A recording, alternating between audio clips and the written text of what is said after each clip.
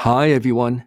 Let's take a look at number 7 on page 362 for grade 12 Calculus and Vectors, MCV for you.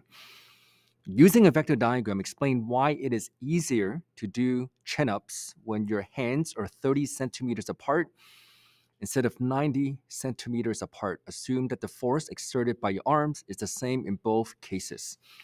Here we go. So here's the first diagram, and I'm going to set the second one adjacent to the first one. Now, in a different color, what I'm going to do is this. Imagine this entire distance is going to be 90 centimeters.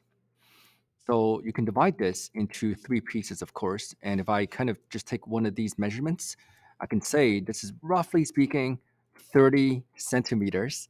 And now what happens is you want to find out the difference in terms of is it easier or is that harder for that chin up? So you draw the two vectors, right? And again, assuming the arms are the same length, maybe I should draw a more reasonable diagram.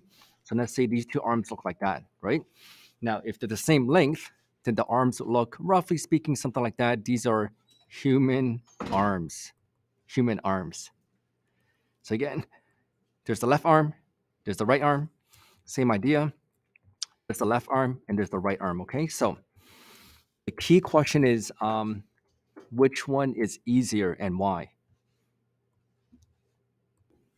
If you look at the first case carefully, you want to break this down to two components. There's the vertical component, there's the horizontal component. I'm going to switch colors for you, everybody. Remember, chin up really means you're pulling up, right? You're trying to pull and push, so to speak, in a vertical manner. So the reason why I want to break this into components is because in the first case, notice how horizontally speaking, that is the magnitude, and vertically, those are the magnitudes. Now compare that to the second case.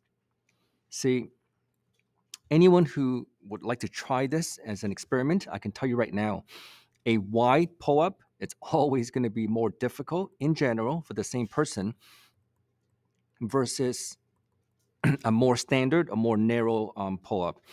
And the reason is because of this horizontal component. So remember, when you do a pull-up, you're pulling it vertically. And you also have to overcome the horizontal part. So the reason why, in general, 90 centimeters is more challenging or more difficult is because even if you hold the arms at 90 centimeters wide, you have to overcome a lot more horizontal component. Now, in terms of the vertical component, again, notice in the 30 centimeter case, this is longer or more than the second case, which is 90 centimeters. In summary, in the first case, because the vertical components are longer, it takes less strength to do a chin up.